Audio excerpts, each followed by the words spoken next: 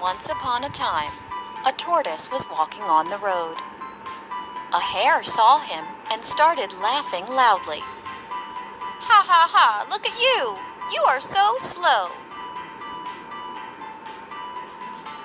The tortoise got angry and challenged the hare to a race. The hare immediately agreed, saying, "Why not? I'm faster than you. I can beat you anytime." On the day of the race, the hare and the tortoise arrived at the starting line.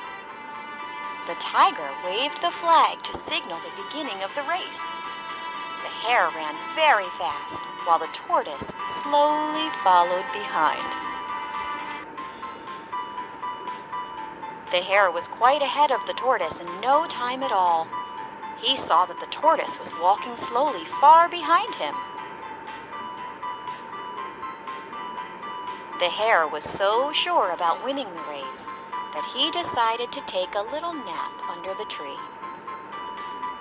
While the hare was dreaming, the tortoise continued walking slowly and went ahead of the hare.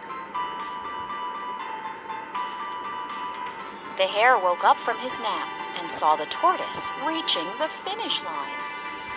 He started running, but it was too late. He couldn't reach there before the tortoise. The tortoise won the race. The hare started crying because he had lost the race to the slow tortoise. Moral of the story: slow and steady wins the race.